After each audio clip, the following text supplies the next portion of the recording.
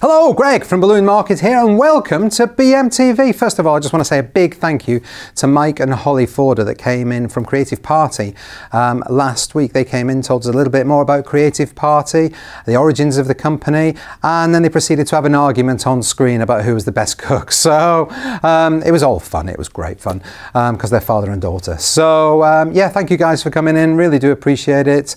Maybe we'll do it again at some point in the future.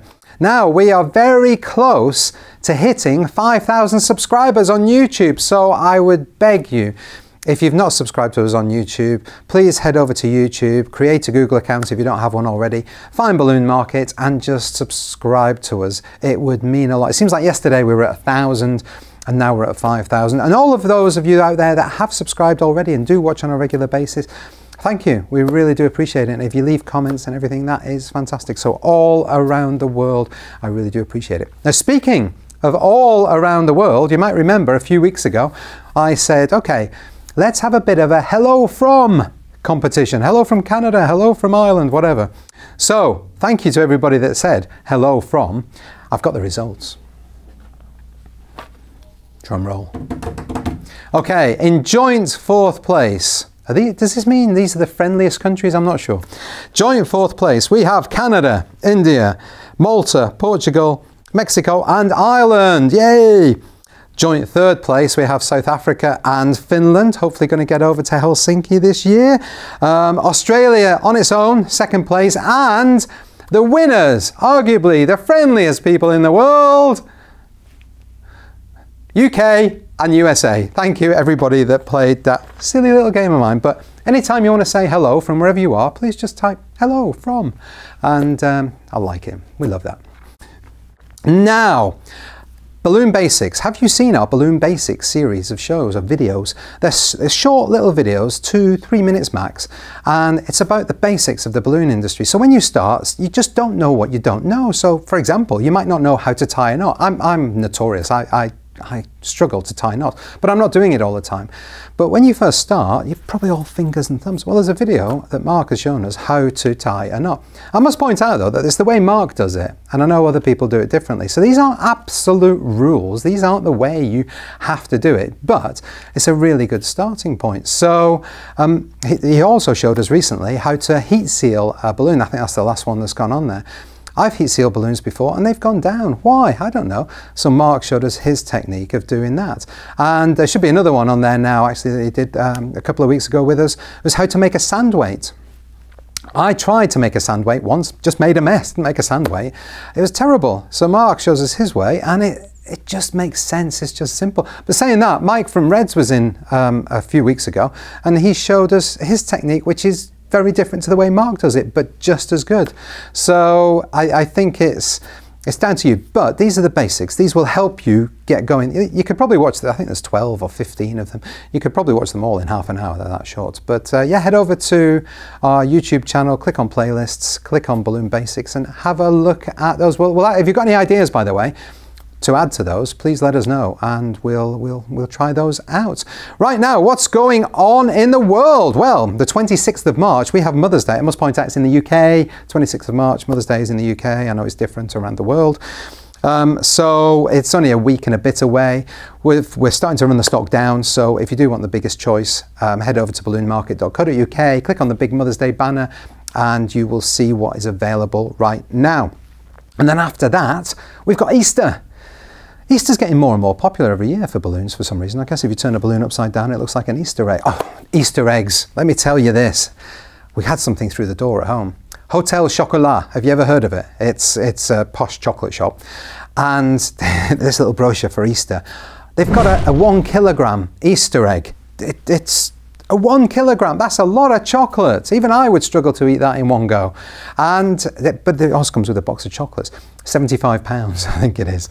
But also, if you're my age, or around my age, so, you know, mid-20s, you would probably remember when Easter eggs used to be this size, and you used to, a bit like wagon wheels, and you used to get the chocolates and bits inside the egg, whereas now you get a tiny little Easter egg in big packaging, and you get the crunchy beside it, or something like that.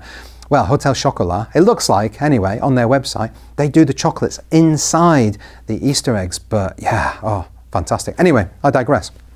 We have some Easter egg balloons here.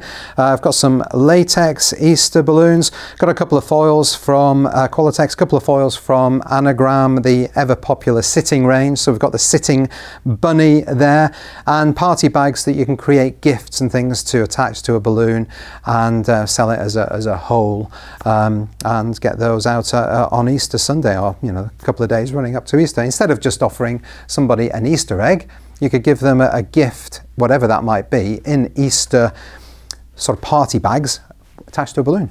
Perfect. Now, this is a unicorn, if you weren't aware. Unicorns are very popular at the moment, if you weren't aware. And so I thought I'd inflate this one and show you. But also, I wanted to show you our two new party ranges. We've got the unicorn party range here, which is very colourful, very bright, probably geared towards the younger end of the market. And then we have the slightly older unicorn fantasy range. It's a bit more detailed, a bit more intricate. Or adults even might like that. Adults might like that one. But they're both in stock now, and because unicorns are so popular at the moment, selling a lot of these. Now, going back to this one, you might have noticed this tail. It's got a tail, a fancy tail on the bottom of the balloon. Now, in the Spring Fair a few weeks ago, spoke to Chris Horn from Anagram, and he predicted 2017 we're going to see more and more of these fancy tails off balloons. So rather than just a bit of ribbon, more fancy tails. And they've got these. Twirlz, these are called. Twirlz with a Z. Anagram like the Zs, don't they? Cubes, orbs, diamonds, and now twirls. It comes as sort of a disc. It comes flat in these packets. And then you just sort of shake it out and you get all of that. And it's just got a sticky bit at the top. I've intentionally not rolled that neck up as I would normally, and I've just stuck that sticker on the back. But you could roll the neck up and stick that to the bottom of the balloon. But yeah, really fancy. It's all about adding value. I talk about that a lot. It's adding value. So could you charge an extra £3, £4, £5 for that because it looks a lot fancier? You probably could. If you're decorating a venue, these on tables would look awesome around the room. Really inexpensive, really good value, and they really do make a difference. So yes, we've got those in the blues, we've got them in the pink, not the pinks, that's grey. Greys, whites, blacks, multicoloured, say primary colours, and then we've got the reds, as well as this one on the unicorn here. Now the last product I want to show you is this. It's from Anagram again. It is the sparkling pink bunting that matches the sparkling pink balloons. Now these have gone really well. We've got these in, we've got the gold and black, and we've got the pink ones like this, and we've got the bunting now to match that.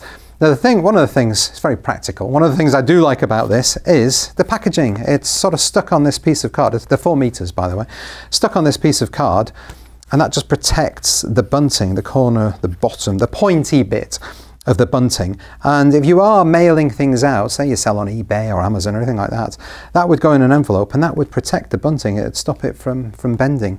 So really like that from a practical point of view.